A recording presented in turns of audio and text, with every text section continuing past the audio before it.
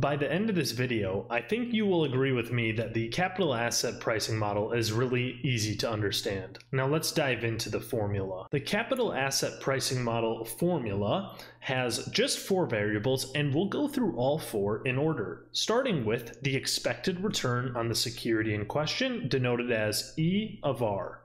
With the CAPM model, the expected return on a security is what we're actually trying to figure out. It is our end result.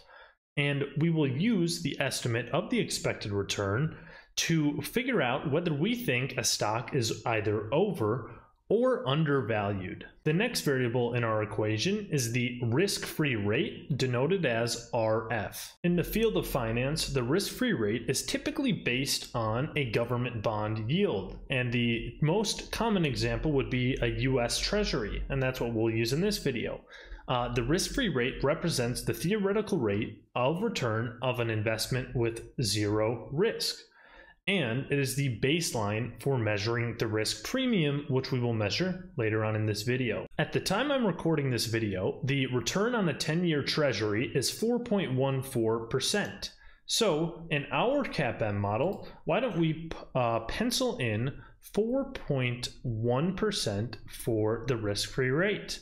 Now, the next variable that we're going to have to consider is the beta of the security in question. Beta measures a stock's volatility relative to the market. In this example, we'll use the S&P 500 as an example of the market. Now, a beta greater than 1 would be more volatile than the market, whereas a beta of less than 1 would be less volatile than the market. In this simulation that I created, we can see how stocks or portfolios with different betas will change in value as the market changes in value. Take special note of the portfolio with a beta of -1, which actually moves in the opposite direction of the market. Now, in this example, our security in question will be Microsoft, which I can look up and find that it has a beta of 0.89.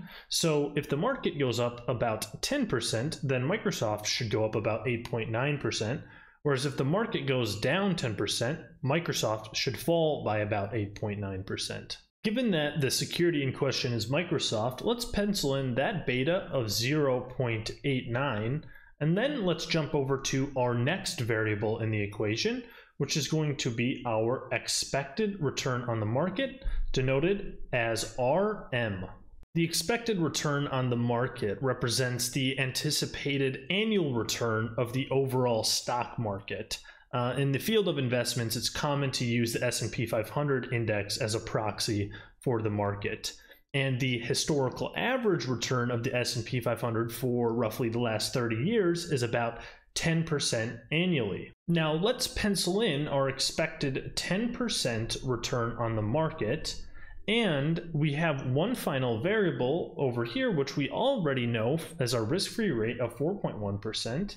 And now let's just talk about intuitively, what does this formula mean?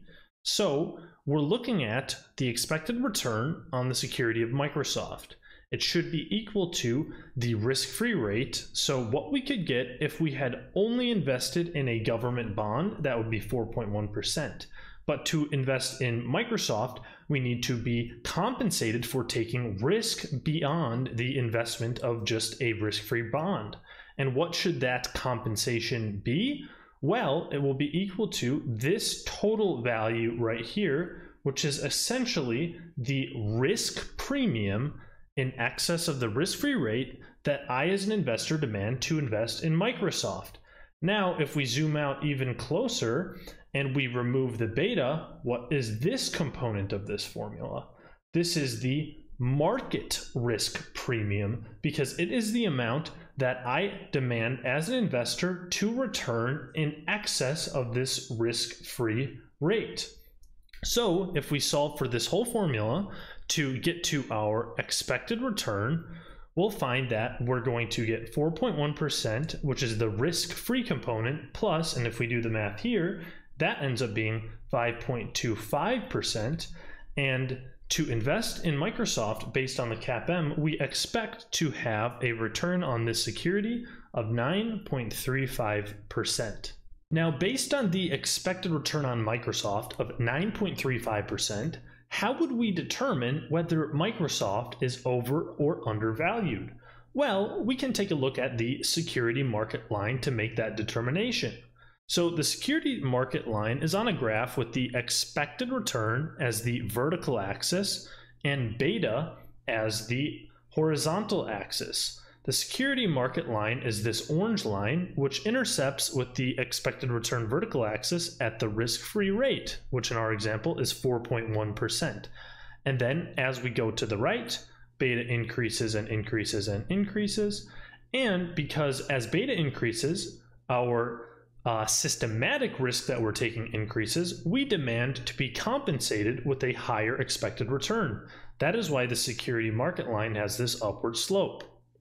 Now, I have plotted 2 points on the security market line. The red dot is the market portfolio, or the S&P 500 index, which we talked about earlier, which has a beta of 1. And with a beta of 1, the market portfolio has an expected return of 10%, which we talked about earlier as well.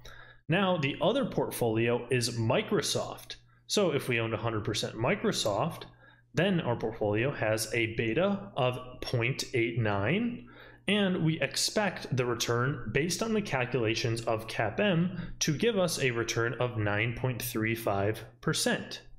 But is Microsoft correctly valued? To answer that question, let's assume that we have used a ton of different valuation techniques, and we have determined that we actually expect Microsoft to return 11%. So that would really plot in right here because the beta is still 0.89, but our expected return is now 11%. So we are expecting to get more return for the same level of risk, which is good for us if we invest in Microsoft. So in this case, we would say that Microsoft is undervalued. And we can make a unifying theory that any portfolios or securities that plot above the security market line are actually undervalued.